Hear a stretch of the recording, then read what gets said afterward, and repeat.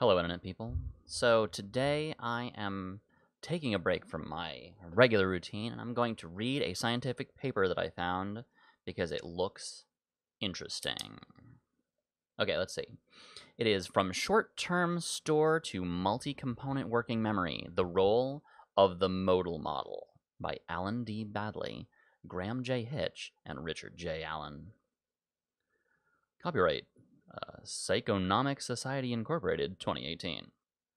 Abstract. The term modal model reflects the importance of Atkinson and Shiffin's paper in capturing the major developments in the cognitive psychology of memory that were achieved over the previous decade, providing an integrated framework that has formed the basis for many future developments. The fact that it is still the most cited model from that period some 50 years later has, we suggest, implications for the model itself and for theorizing in psychology more generally. We review the essential foundations of the model before going on to discuss briefly the way in which one of its components, the short-term store, had influenced our own concept of a multi-component working memory. This is followed by a discussion of recent claims that the concept of a short-term store be replaced by an interpretation in terms of activated long-term memory. We present several reasons to question these proposals. We conclude with a brief discussion of the implications of the longevity of the modal model for styles of theorizing in cognitive psychology. Keyword: short-term memory, working memory, modal model, long-term memory, philosophy of science. There we go.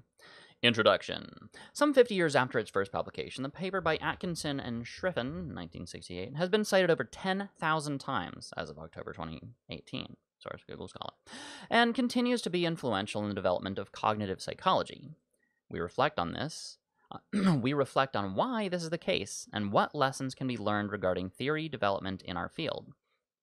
As Atkinson and Shiffrin point out, their paper falls in two parts, the first of which comprises a fairly comprehensive theoretical framework for memory which emphasizes the role of control processes under the voluntary control of the subject, such as rehearsal, coding, and search strategies. The second part describes a series of models developed using this general approach. Two aspects of their framework influenced our own views and will form the bulk of our discussion. The first of these is their postulation of a short-term store of limited capacity, and the second is their proposal that this acts as a working memory, playing a crucial role in performing a wide range of cognitive activities. Their initial section is followed by a detailed account of the development and testing of a series of models concerned with the role of a rehearsal buffer in long-term learning. Importantly, they describe this development not only as a general theory, but as exploring a subclass of possible models that can be generated by the framework proposed, emphasizing that a range of other approaches are feasible within the general framework. Atkinson and Shiffrin, page 191. The resulting system is comprehensive enough to provide a good general account of research on human memory in terms of a framework that is simple and coherent, but open to more detailed exploration and subsequent modification without the need to abandon the framework when unexpected results emerge. Yes, frameworks. The Atkinson and Shiffrin ANS framework became known as the modal model. Although this term appears to have been originally proposed by Murdoch, 1967, in a paper that summarizes a range of memory results and interprets them within a less developed information processing model than proposed by ANS, they summarize the many advances made in the study of memory over the previous decade, presenting them within a coherent, broad framework that we will argue has stood the test of time. An important feature of the framework is its differentiation between memory structures and fluid control processes, which manipulate information within those structures. Finally, it attempts to link the model to the world beyond the laboratory. Although this is more by implication than by empirical investigation, proposing that the short-term store, STS, within their model acts as a working memory. As they acknowledge, This was at the heart of Broadbent's 1958 attempt to link attention and short-term memory, a tradition that we ourselves have attempted to carry on, as have many others. So, attempt to link attention and short-term memory. Okay. Assumptions of the Atkinson and Shiffrin framework. In thinking about this 50-year-old model, it is tempting to limit consideration to the simplified representation that has occurred within textbooks ever since, and to ignore the many underlying assumptions that have proved to be robust and important, allowing the framework to continue to be productive. We discussed these basic assumptions before going on to consider aspects of the model that were less successful, observing that rather than leading to an abandonment of the model, as some approaches to theorization might suggest, they proved to be growing points that allowed further extension and enrichment of the basic framework proposed. In an article that is highly critical of the lack of theory in current psychology, Gergerenzer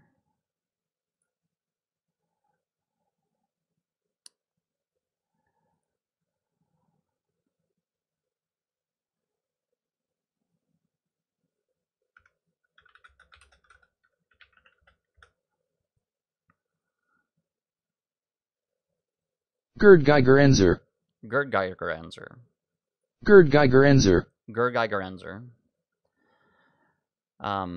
In an article that is highly critical of the lack of theory in current psychology, Geigerenzer stresses the importance of being aware of the assumptions underpinning theoretical development.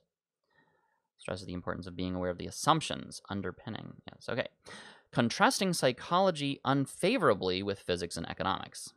The latter is perhaps an unfortunate choice given the fallibility of its complex theoretical structures based on assumptions such as human rationality and the perfection of the market. As Keynes remarked, it is better to be roughly right than precisely wrong. Geigerenzer's criticism cannot, however, be leveled at Atkinson and Shiffrin, who explicitly list the basic assumptions of their research framework together with the evidence on which they are based. Some 50 years later, we can revisit them and see how well they have withstood the test of time. They are broadly as follows. Atkinson and Shiffrin, ANS, propose a general theoretical framework for human memory. Ooh, I like the sound of that. General theoretical framework for human memory. Their system distinguishes between permanent structural features and readily modifiable, programmable control processes. We regard this as an important distinction, sometimes lost in later tendencies to theorize in terms of memory as a byproduct of processing, objecting to the term store as implying passive maintenance of the original experience. Craig and Lockhart, 1972. We ourselves suggest the need for both storage and processing. Processes are certainly important, but require some form of continuing maintenance over time, for which the term storage is helpful. ANS assume three structural components: a bank of sensory registers, a short-term store, and a long-term store. They defend this on the basis of earlier research, notably including information from neuropsychological single case studies. This assumption has subsequently been contested, particularly on the basis of neuroimaging studies. We return to this issue later. Our own view, however, is that this separation has continued to be well supported, although subsequent work has led to further fractionation of the three systems. See Baddeley, Eysenck,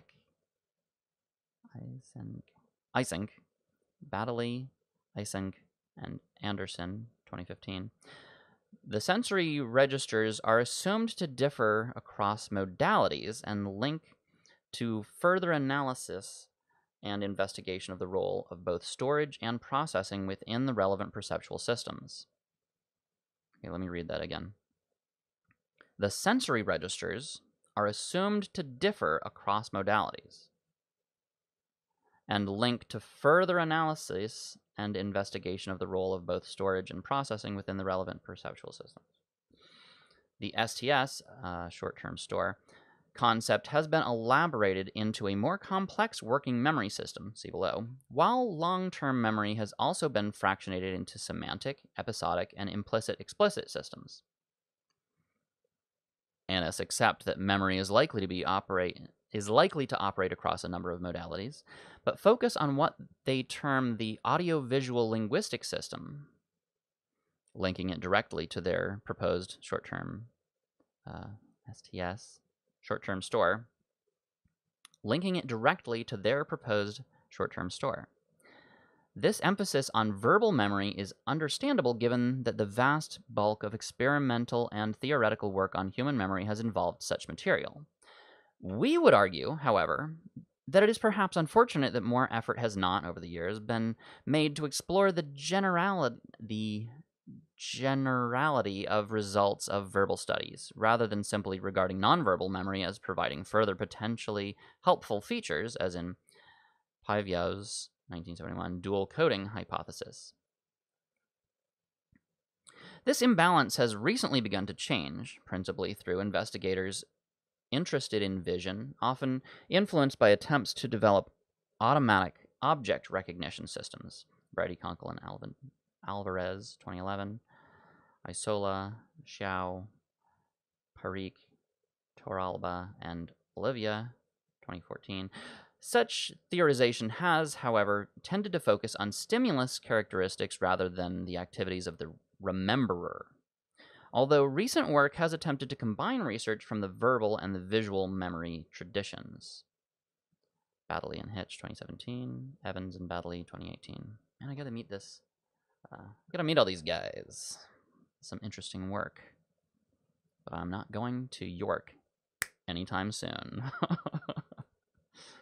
ANS's proposed framework assumes pathways from the sensory registers to STS and between STS and LTS, short-term store and long-term store, and emphasizes the importance of control processes in modifying the flow of information through them, stressing their potential complexity and dependence on LTS, long-term store.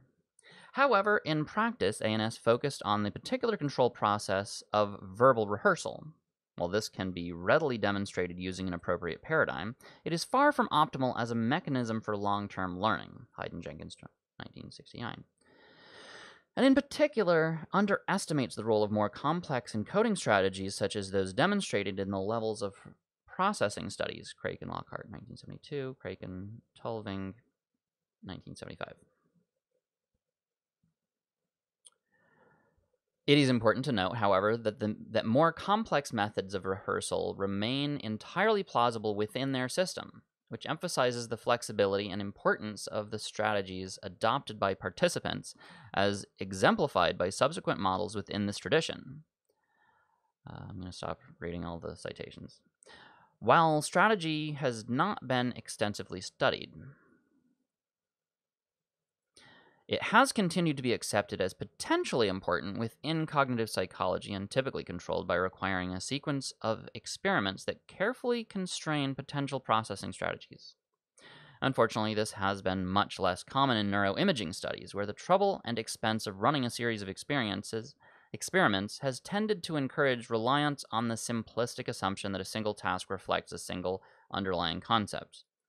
Whereas few, if any, tasks are in fact sufficiently process pure to justify this assumption.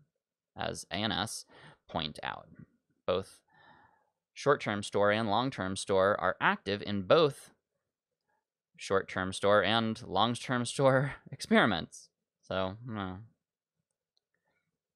This issue is reflected in ANS's distinction between the concepts of short-term memory, STM, and their proposed short-term store, STS. In their account, short-term memory refers to a range of paradigms whereby small amounts of information are maintained over a limited period, whereas the term short-term store refers to a hypothetical storage system that may be involved to a greater or lesser extent in such short-term memory paradigms. Hence, as Keppel and Underwood showed, the Peterson and Peterson task involving the retention of constant triplets over delays of up to 18 seconds, initially regarded as a classic short-term memory task, does in fact depend heavily on long-term storage, or long-term store.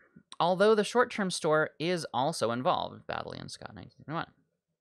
Right, I said that. Read those anymore. Okay.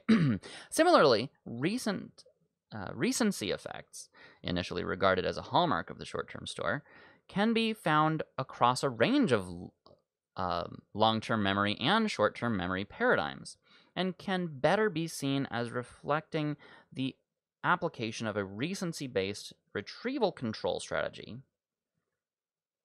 Recency-based retrieval control strategy to primed representations within a range of different storage systems. Ah, interesting. So like cache.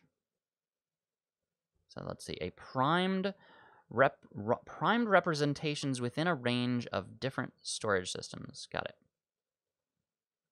Now, it sounds like some kind of a hot cache.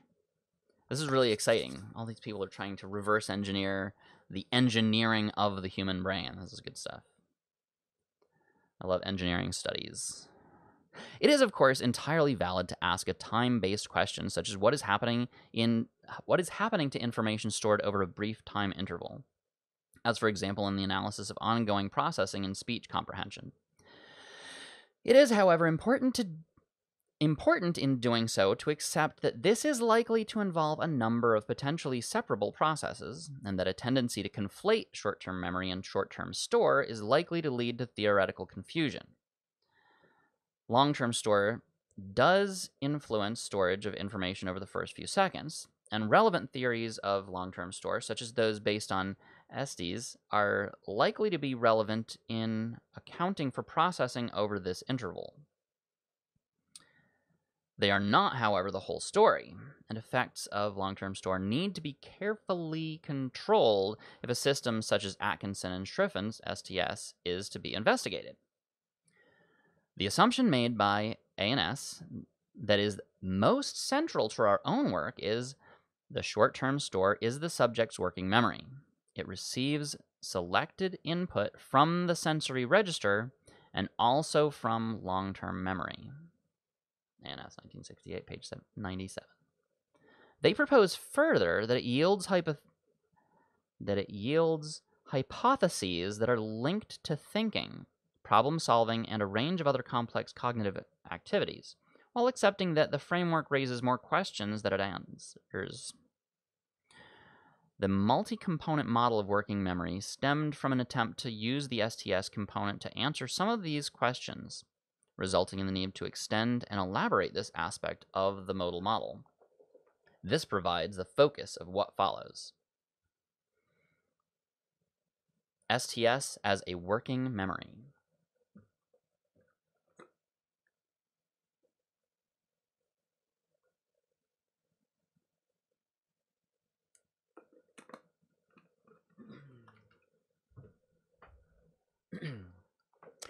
STS, short-term storage, as a working memory.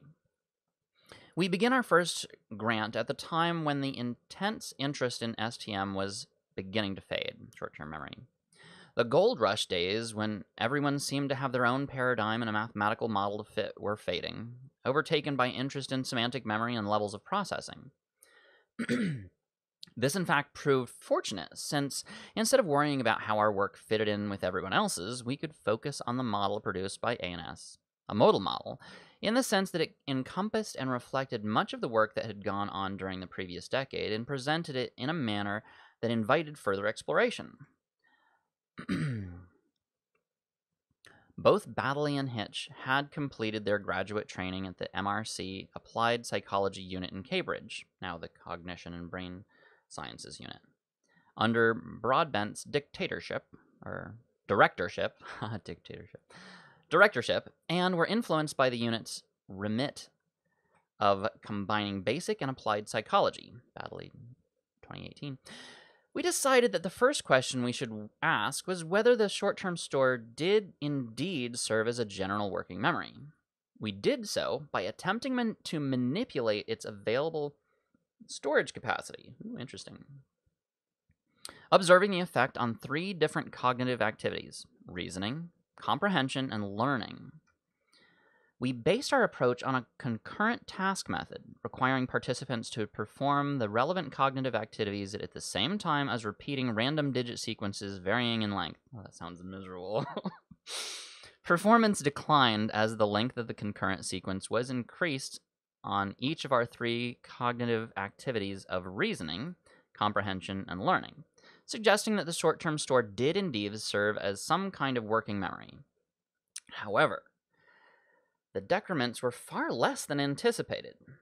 The short-term store was indeed relevant, but not nearly as important as the modal model would seem to suggest. We decided to modify the modal model, taking into account both our own results and some neurological evidence that had just been published. Chalice and Warrington, 1970. This reported a newly discovered patient who appeared to have a grossly impaired short-term store with a digit span of 2. Wow.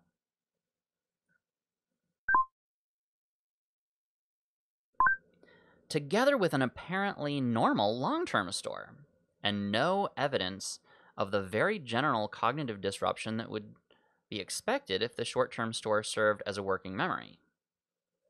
Interesting. How could both the neuropsychological and our own data be reconciled with the modal model? Our new model comprised 3 components, one of which was the phonological loop. The phonological loop involved in verbal/acoustic systems, similar in nature to ANS's STS, in which material could be maintained and, if necessary, transferred to long-term memory via subvocal rehearsal.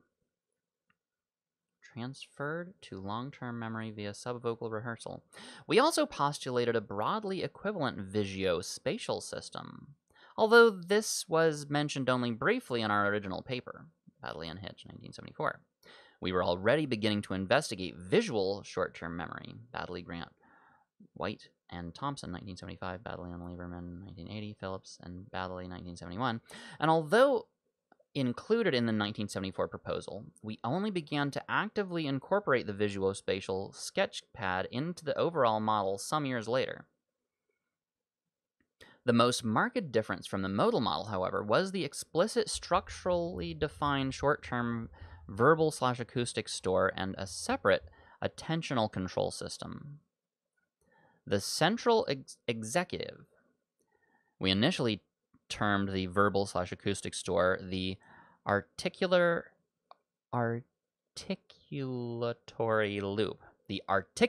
loop, emphasizing its function as a control process, as did ANS.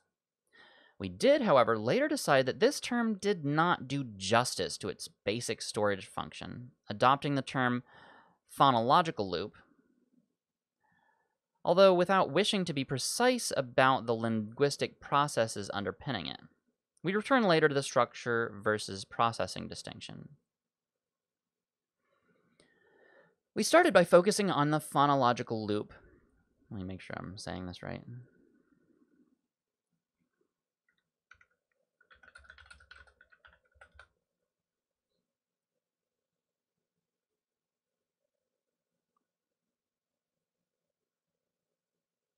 Phonological. Okay. That took forever. Come on. We start by focusing on the phonological loop since we regarded it as the simplest and most tractable subcomponent of the system. This proved to be the case, allowing us to separate and analyze both the storage system, principally using phonological similarity as a marker, and the subvocal rehearsal system. I mean, this is so exciting, all this nerd system stuff. Engineering, bro. Principally using articulatory suppression to disrupt rehearsal. The precise nature of forgetting within the phonological store remains controversial, however. We presented evidence that we felt suggested time-based trace decay, while others presented both counter-evidence and evidence in favor. The issue remains hotly disputed, and the nature of short-term forgetting remains an important question but is fortunately not crucial for the overall concept of the phonological loop. I have my own opinions on this topic, but I don't understand enough of this to have any kind of cogent argument, let's say. Although the three-component system could account for a wide range of experimental results, it had difficulty in handling data based on prose recall as used, for example, in the working memory span task that Dannemann and Carpenter had shown to be a good predictor of individual differences, not only as originally proposed in prose comprehension, but also in a wide range of other complex cognitive tasks, including reasoning and performance on standard intelligence tests. In the face of these and other related problems, a fourth component was proposed, the episodic buffer. Ooh, episodic buffer. A multi-dimensional interface that was assumed to be capable of binding information, either within or between systems, into episodes that were then available for conscious awareness. Ooh. A multi-dimensional interface that was assumed to be capable of binding information, either within or between systems, into episodes that were then available for conscious awareness. Ooh, interesting. As such, it provided an essential component of our revised working memory system. Much of the last decade has been concerned with attempting to use the concept of an episodic buffer productively. Much of the last decade has been concerned with attempting to use the concept of an episodic buffer productively, hence avoiding the danger that it may simply become a convenient way of explaining unwanted anomalies. Our initial assumption was that the binding of features such as color and shape into objects, or of words into meaningful phrases, was directly dependent on the buffer. However, a series of studies systematically manipulating the various components of working memory consistently argued against this hypothesis. Oh well, but, now we know stuff. Syntactic and semantic binding appears to occur relatively automatically based on language skills within long-term memory. So syntactic and semantic binding appears to occur relatively automatically based on language skills within long-term memory. While the binding of visual features into objects appears to occur at a level prior to accessing the episodic buffer. I'll look that one up. We concluded, therefore, that it is essentially a passive system for combining information from a range of dimensions and cognitive subsystems and making it available to conscious awareness, but that it does not itself serve a binding function. Although maintaining such representations against trace decay or interference does appear to be attentionally dependent. Man, I gotta read all these papers. So much to do. Okay. In recent years, there's been dramatic increase in interest in visual short-term and working memory, principally coming from investigators with interests in visual perception and visual attention. We ourselves have become involved in the area, principally focused on supplementing the initially relatively narrow range of methodologies applied to studying visual working memory with methods that had already proved theoretically productive in the study of verbal working memory. These include manipulating attentional capacity by concurrent tasks, investigating the role of strategy by instruction to focus on subsamples of the visual stimuli, and moving from simultaneous presentation of an array of visual stimuli to sequential presentation of individual items. Interesting. This also allowed us to study effects of visual suffixes, noting that their capacity to disrupt short-term memory depended not only on their visual characteristics, but also on whether they might or might not potentially have formed part of the relevant test set or came from a different set of broadly similar items.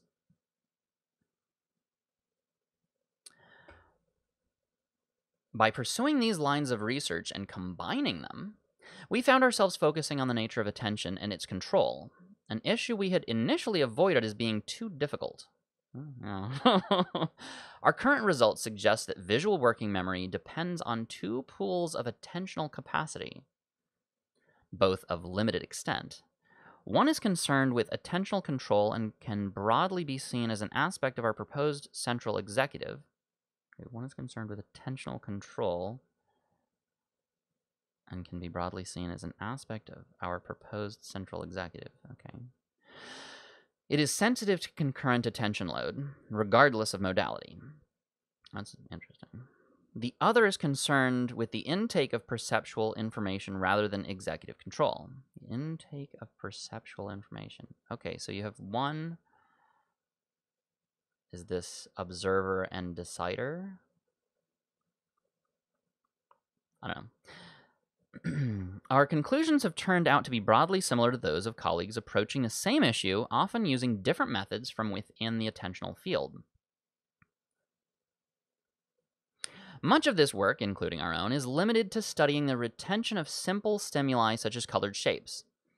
Such an approach has the advantage of allowing methods from visual attention and its neurobiological basis to be directly applied and for precise and detailed models to be developed. A good example of this is provided by the controversy as to whether the limitation in visual short-term memory is best modeled using the concept of a limited number of storage locations or in terms of limited but flexible storage capacity. This in turn has led to the development of a new continuous response measures based on precision rather than categorical error rate. Such detailed modeling occurs explicitly or implicitly within a broader framework. And it is encouraging to see this in the case of visual working memory, as in the case of the recent proposal by van der Stigel and Hollingworth.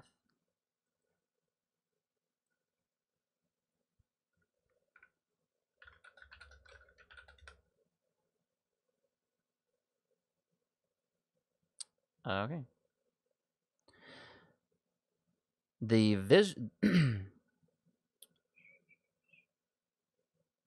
Such detailed modeling occurs explicitly or implicitly within a broader framework, and it is encouraging to see this in the case of visual working memory, as is the case of the recent proposal by van der Stigel and Hollingworth, that visual spatial working memory plays a fundamental role in the operation of eye movement control system.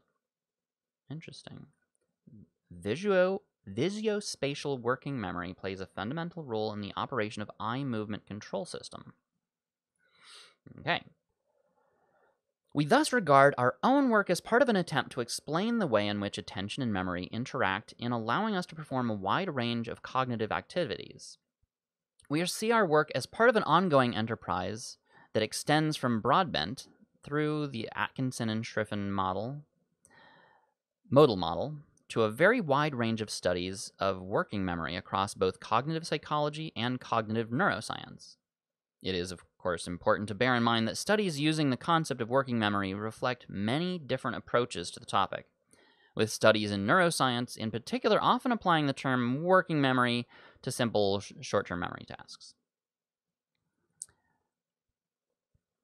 Short-term STS as activated LTM, or short-term system, or short-term storage, or the short-term store as activated long-term memory.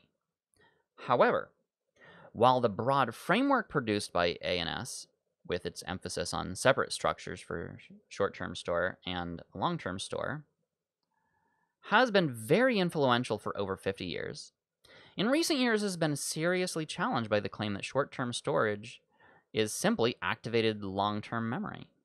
This could be regarded as perhaps the most substantial objection to our own multi-component model, and as such merits careful consideration.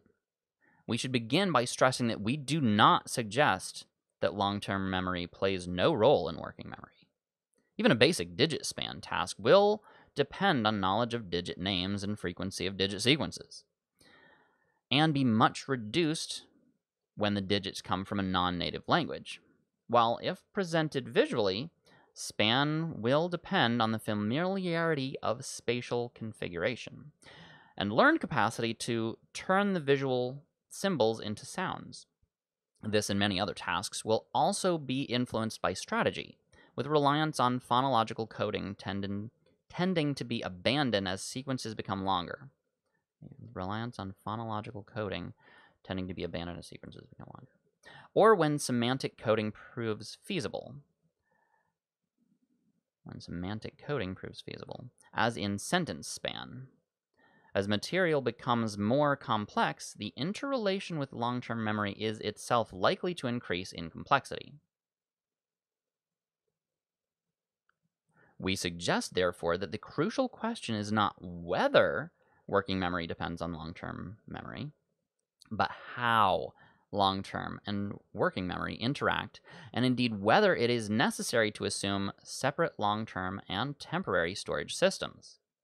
The strongest evidence for this, tentatively accepted by ANS, comes from neuropsychology, with some patients showing grossly impaired long-term memory but preserved short-term memory, while others show the opposite pattern of preserved long-term memory and grossly impaired short-term memory. Cowan has suggested an alternative view of neuropsychological evidence, suggesting that the patient described by Chalice and Warrington may have had a deficiency in one or more of the control processes used to enhance short-term storage, for example, overt articulation. There is, however, no evidence for this. Such patients can have excellent language production skills combined with a substantial verbal short-term memory deficit. It could be argued that this is only one possibility, but to propose a model with a range of potential but unspecified control processes that might possibly explain the result does not seem to offer a clear way forward when compared with a well-supported and specified alternative.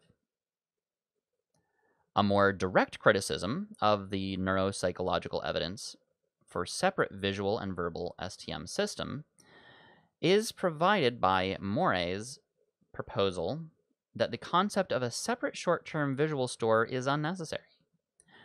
Morey's case rests principally on quoting two sources of evidence for a short-term visual system. The first of these concerns the neuropsychological evidence, and in particular, on case ELD, initially identified as a case of long-term learning deficit for faces, but which subsequently proved to offer a visual analog to the type of verbal STM deficit first reported by Chalice and Warrington in 1970, that formed the basis of the concept of a phonological loop. Morey criticizes both of these studies, but this appears to depend on a number of misreports and or misinterpretations of the original studies, as pointed out by Hanley and Young in Press. In particular, Morey reports ELD's face memory as normal when this applies only to already familiar faces, whereas her retention of unfamiliar faces was grossly impaired, a pattern resembling verbal STM patient PV's good retention of words, but impaired STM for new phonological information in the form of non-words. The suggestion of a specific visual STM deficit led to a number of new hypotheses, including the prediction that ELD's pattern of deficits would extend beyond faces, with impaired performance on a range of visual STM tasks, including the Corsi block tapping task, together with normal digit span and impaired performance on the visual but not the verbal components of the Brooks task. These, together with her difficulty in remembering new but not familiar faces, provide a clear double dissociation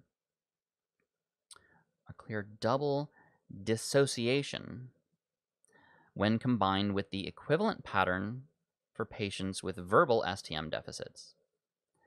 Such a I gotta look up this word.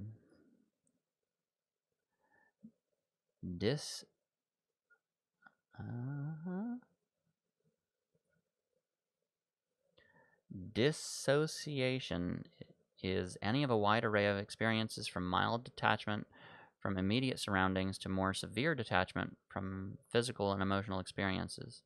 The major characteristic of all dissociative phenomena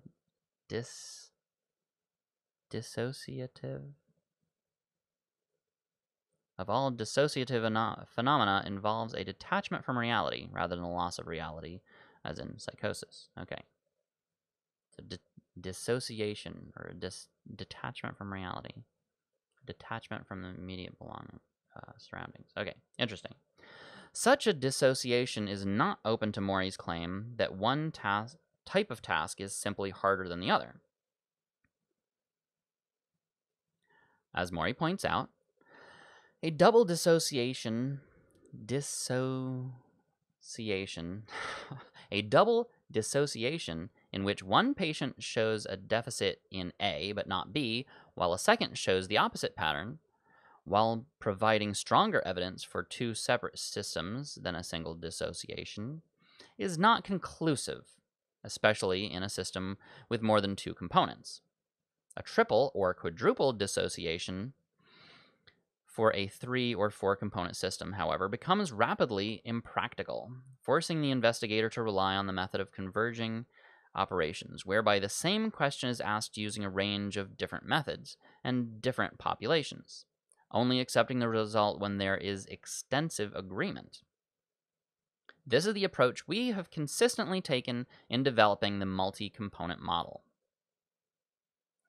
The second major theme of Mori's review is to reject the hypothesis of separate visual and verbal short-term stores by conducting an extensive meta-analysis of studies in which visual and verbal tasks must be performed simultaneously, finding clear evidence of cost above those expected by such tasks when performed alone.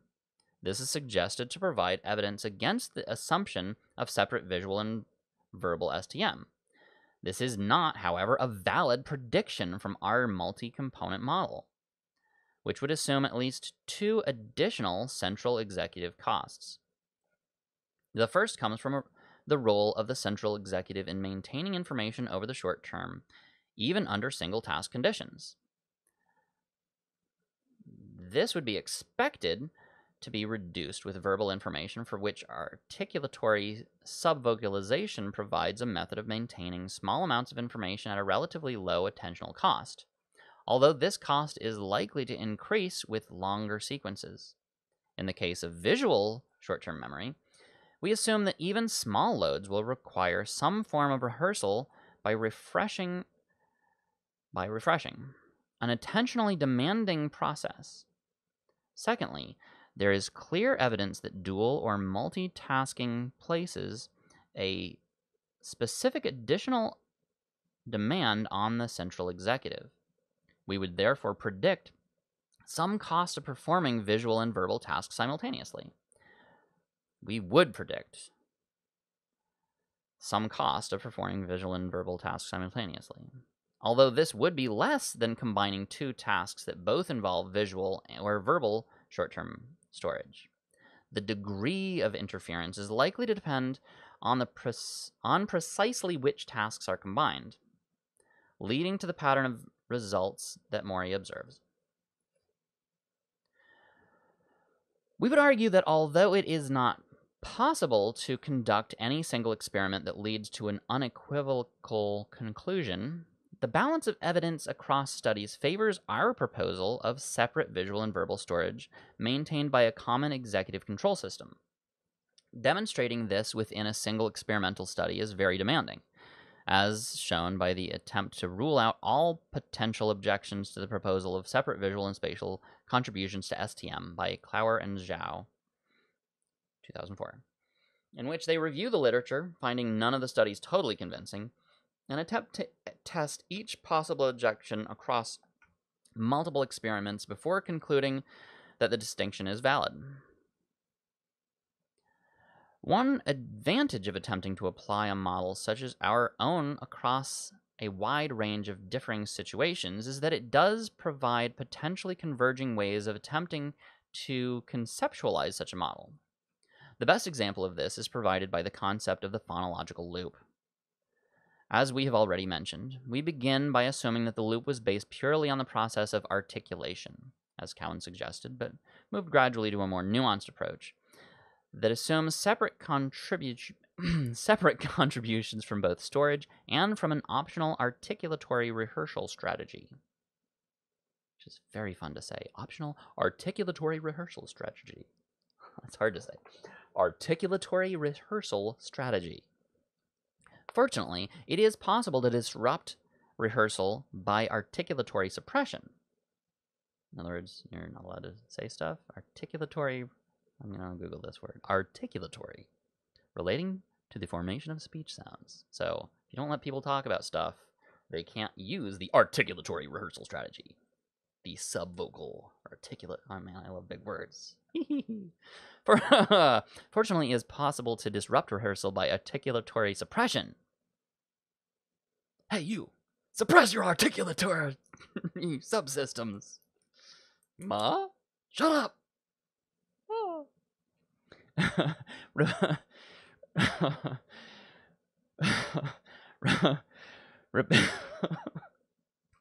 Repeatedly uttering an irrelevant word such as the. Oh, that's interesting. This impairs span.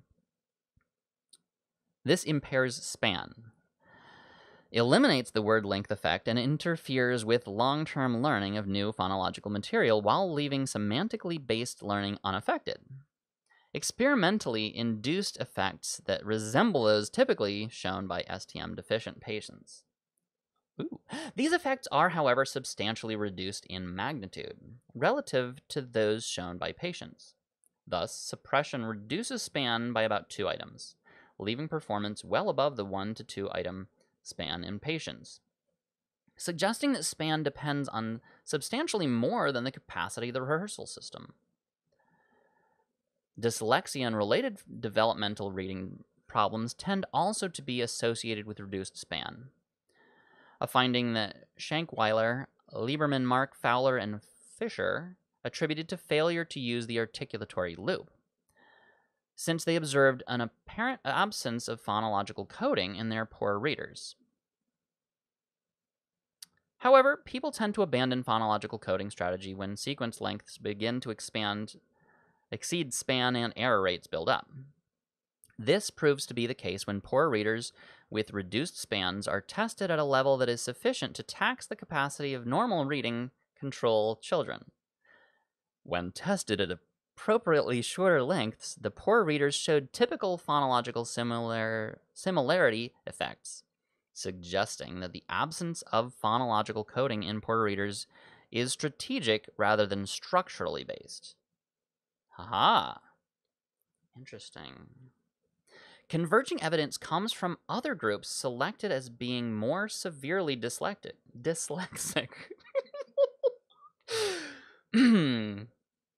Converging evidence comes from other groups selected as being more severely dyslexic, who, when tested at appropriate lengths, show evidence of both phonological similarity and word length effects, together with memory error patterns that resemble those of younger children, consistent with an interpretation of the Shankweiler et al. 1979 results as a strategic response to the limited storage capacity.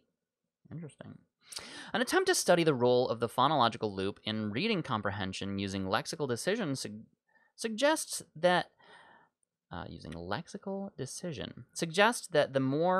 store itself can best be considered as reflecting 2 components: one articulatory, that allows the continued maintenance and manipulation of material, and a second acoustic that allows simple judgments to be made under suppression but does not allow manipulation. A conclusion extended in a recent study by Norris, Butterfield, Hall, and Page.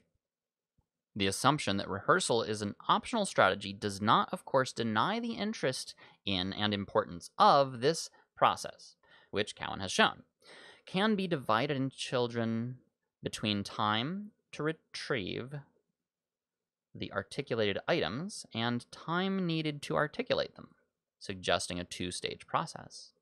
Unfortunately, separating these two depends on measuring inter-item gaps in the stream of overtly spoken rehearsal. Unfortunately, separating these two depends on measuring inter-item gaps in the stream of overtly spoken rehearsal, which is possible in children but not in fluent adults for whom retrieval and articulation appear to overlap. There is evidence, furthermore, that articulation need not involve overt speech movements. Ooh, a locked-in patient who had lost all capacity for peripheral muscle control, including that of speech, nevertheless showed good short-term memory capacity and clear evidence of both phonological similarity and word length effects, implying a preserved capacity for internal subvocal rehearsal. Ooh, I literally just got chills. Implying a preserved capacity for internal subvocal rehearsal.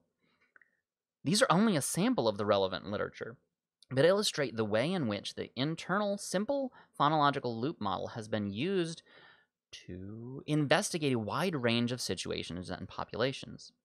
It is not clear that the more general and less constrained concept of subvocal rehearsal as one of an unspecified number of control processes has been, or promises to be, nearly so fruitful. In other words, our stuff is better than your stuff. What?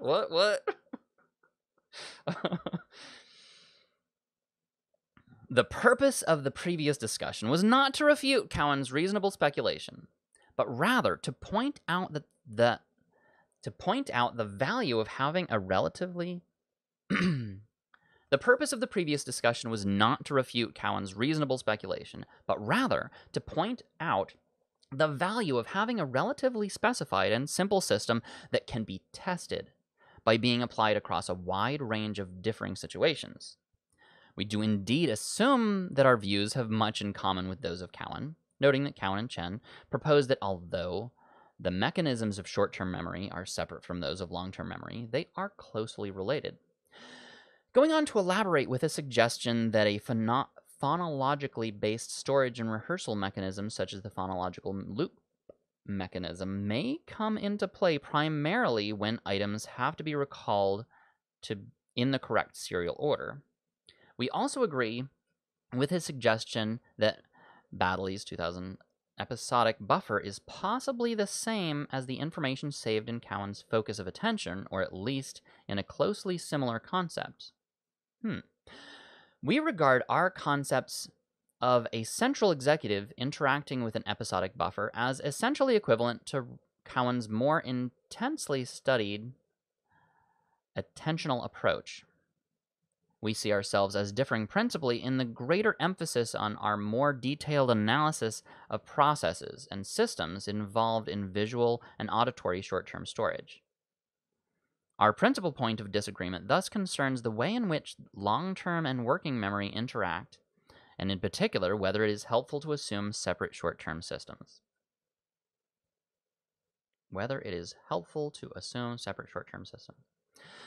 The case of the importance of temporary storage systems has been made recently by Norris, who combined the evidence from behavioral studies, neuropsychology, neuroimaging, and computational modeling to question the claim that activated long-term memory provides an adequate basis for working memory, criticizing in particular the tendency for brain imaging studies to conclude that because working memory tasks are typically associated with brain areas that are also linked to long-term memory, that activated long-term memory is sufficient to account for short-term storage. The latter claim in their abstract that this result implies that activated long-term memory provides a representational basis for semantic verbal short-term memory and hence supports theories that postulate that short-term and long-term memories are not separate. Similarly, Oztekin,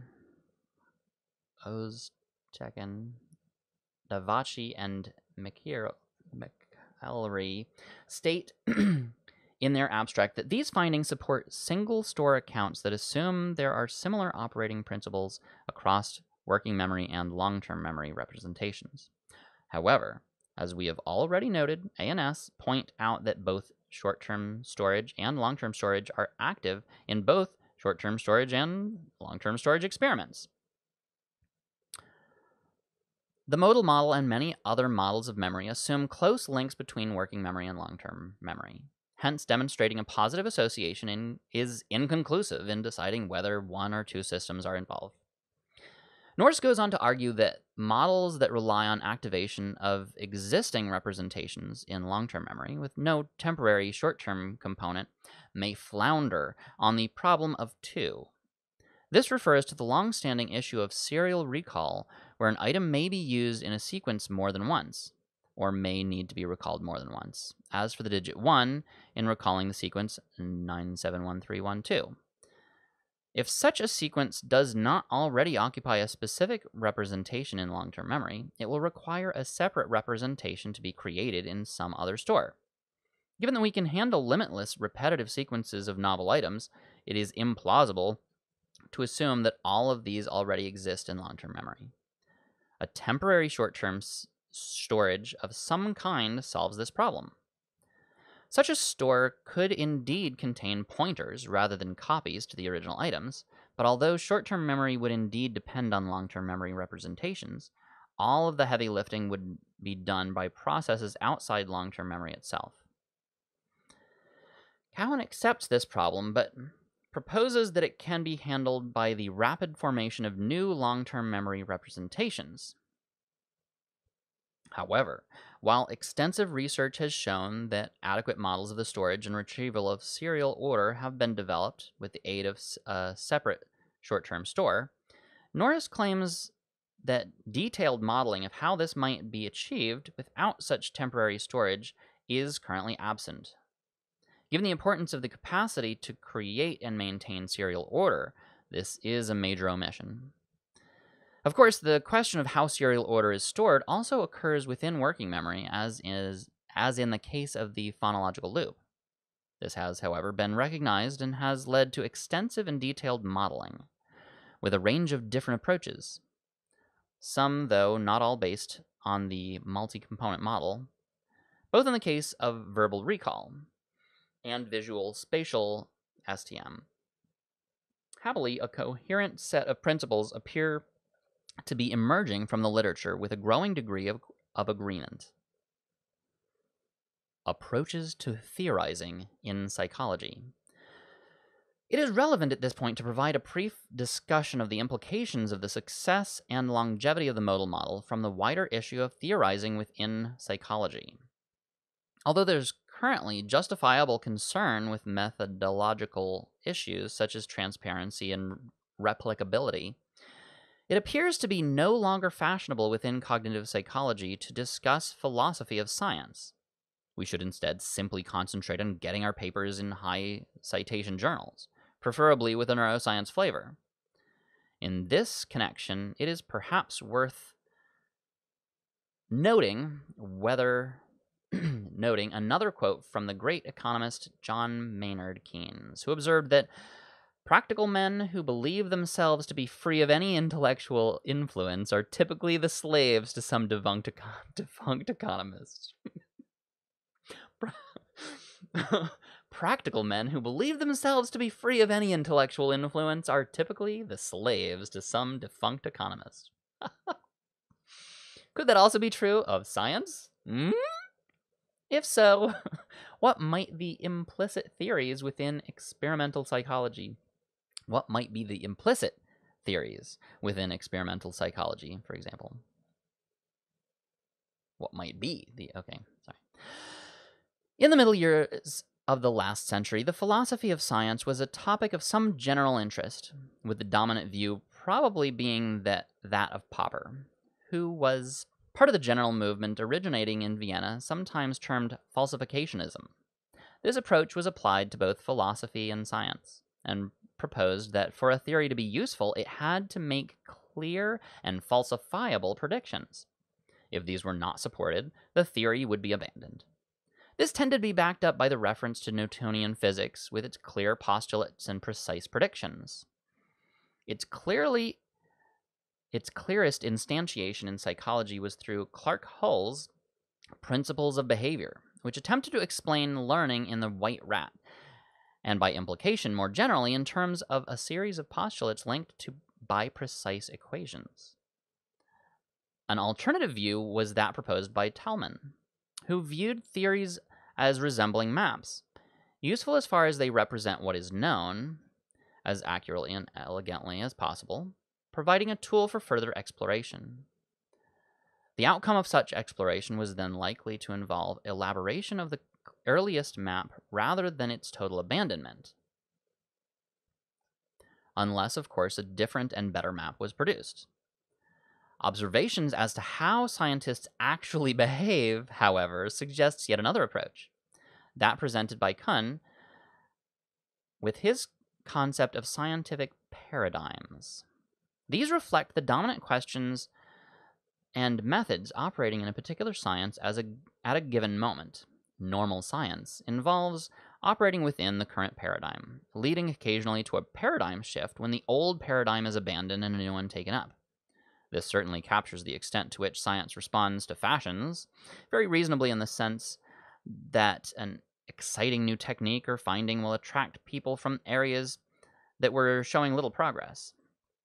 Unfortunately, in the hands of philosophers and sociologists, it has sometimes been interpreted as suggesting that science is simply a matter of what is fashionable.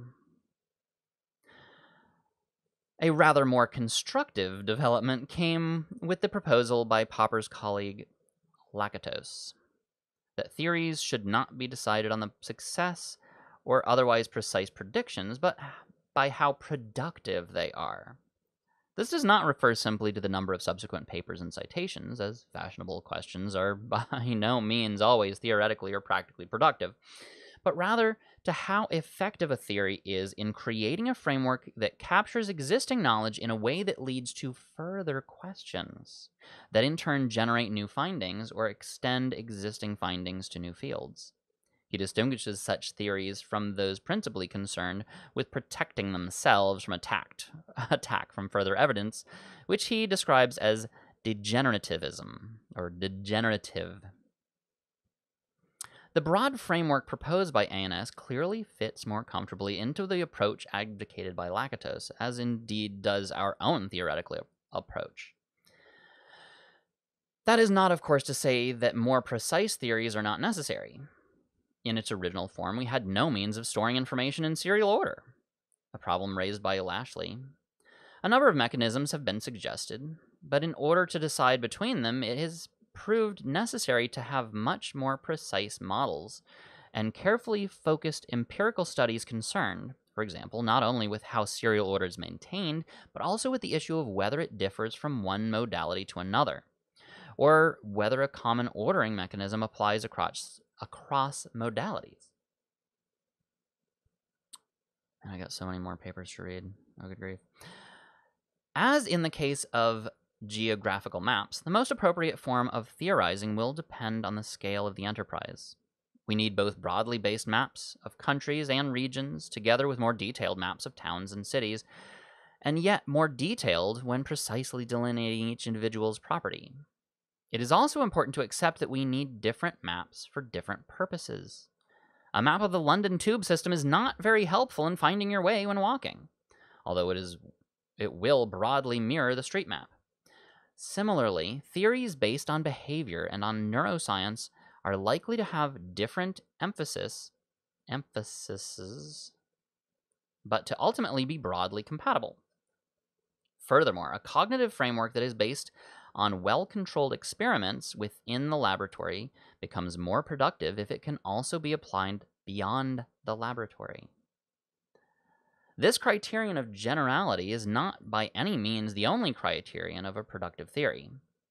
Equally important is its capacity to generate questions that then allow the framework to be extended or remodeled, a process that ideally should be combined with more precise attempts to cover individual areas within the broad model. It would, of course, be very nice to have a model that did both, and this, we assume, is behind the recent attempt to provide benchmarks across the various phenomena that are agreed to be characteristic of working memory. Presumably, the aim of creating a broad but also precise model of working memory. However, with a total selection of 20 major and 31 minor phenomena to fit, we suspect modeling them might be a little premature and potentially may have the undesirable effect of limiting further exploration, as likely to further complicate an already daunting task. I hear some "don't control me, bro" energy in there. More freedom, more possibilities, more. Haha. Evaluating the concept's productivity. So, how should we evaluate the concept proposed by ANS of a working memory? One approach is that proposed by Lakatos in terms of productivity. A simple estimate might come from the frequency of the term working memory in journal titles.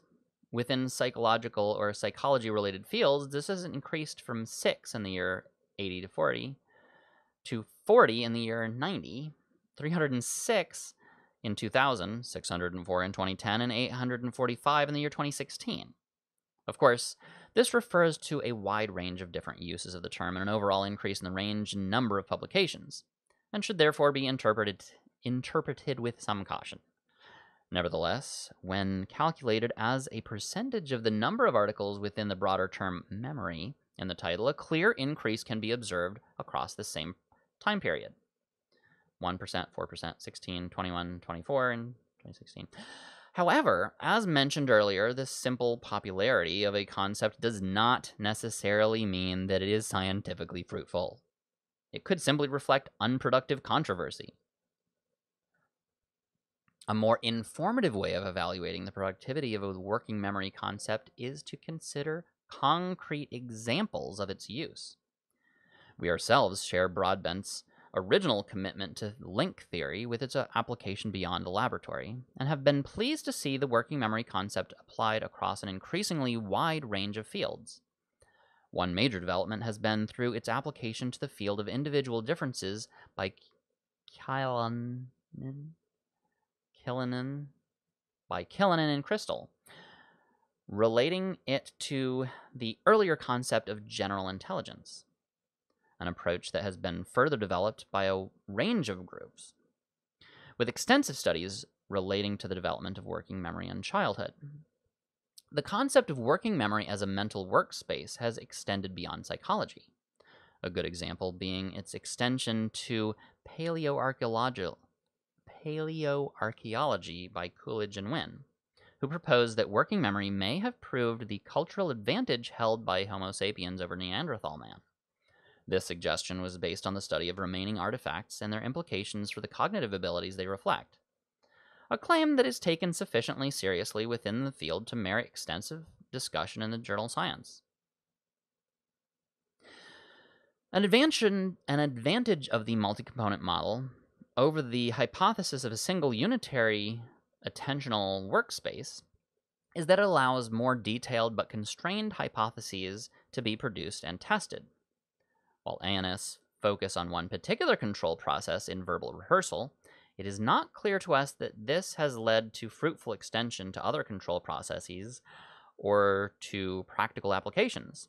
This has, however, proved possible with the fractionation of the ANS STS into the three-component working memory.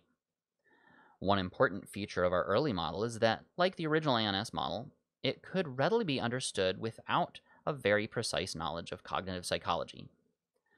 This, together with a series of relatively simple tools for identifying and separating the three components, has led to it being widely adopted as a means of investigating the role of working memory across a range of populations and situations.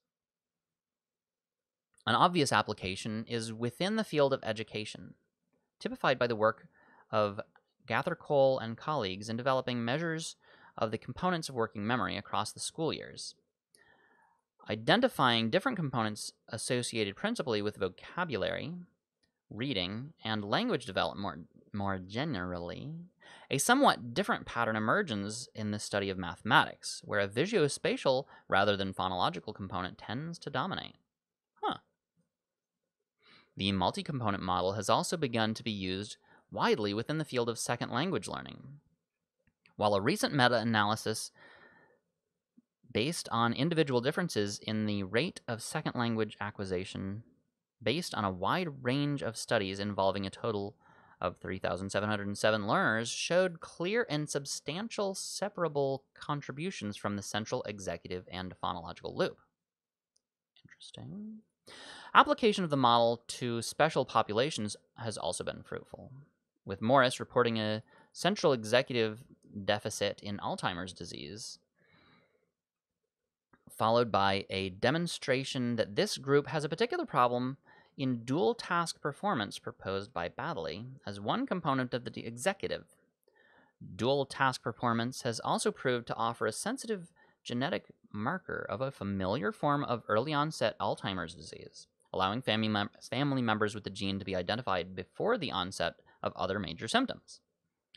The multicomponent model has also been applied successfully to a twin study of language disorder by Bishop North and Donlan, who found evidence of the heritability of an underlying phonological loop component. Clear genetically based differences have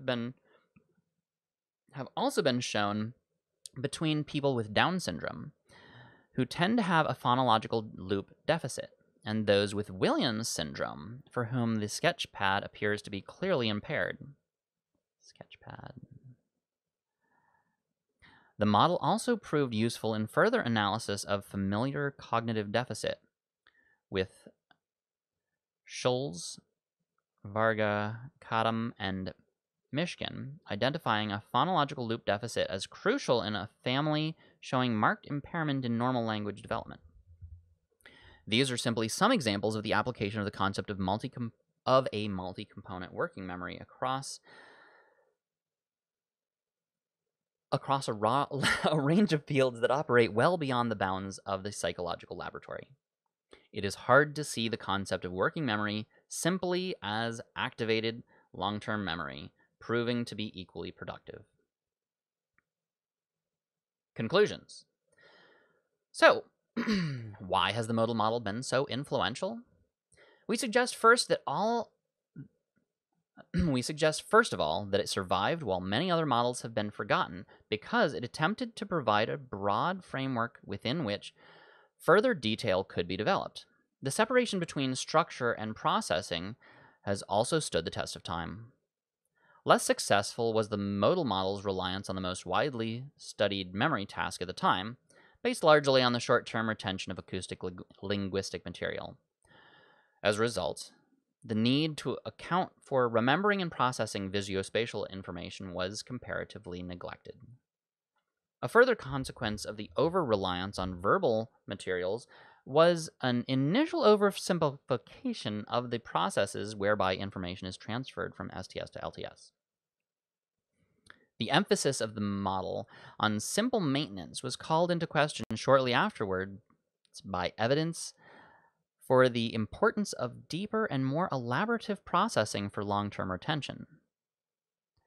Deeper and more elaborative processing for long-term retention. Relatedly, the assumption that the STS serves as the gateway to LTS was challenged by the existence of neuropsychological patients with impaired short-term memory but normal long-term memory. We suggest that our own multi-component working memory concept forms an extension and elaboration of the short-term storage component of the modal model that has avoided these later difficulties. In particular, we suggest that it has proved fruitful to separate the attentional control processes that we termed the central executive from the temporary storage, and to suggest that more than one storage modality is likely to be involved. In addition, by postulating the concept of an episodic buffer, we explicitly link the system to hypotheses about conscious awareness. We suggest that our broad framework is compatible with a range of other more detailed proposals regarding specific components of the system. Such development and elaboration are, of course, essential if the overall framework is to continue to be fruitful. The original ANS model's well-deserved longevity stems in part from its capacity to crystallize the major advances made in the previous decade in the understanding of human memory and combine them within a well-justified theoretical framework, a framework that was broad enough to encompass modifications and additions in the face of new evidence. We see the multi-component model of working memory as an extension of this approach, exploring further the nature of their proposed STS by focusing on its capacity to function as part of a more general working memory. Acknowledgements. We are grateful to Nelson Cowan, David Huber, and Ian Neath for their helpful comments on an earlier draft. Publisher's note. Springer Nature remains neutral with regard to jurisdictional claims in published maps and institutional affiliations. And all these things. Blah, blah, blah, da, da, ba, da, haha. Okay, so here we got Richard Allen from the University of Leeds and Graham J. Hitch from the University of York. Oh, those are 2 citations of this. I don't know what I'm doing now. All right. Ta-da! Science. Goodbye.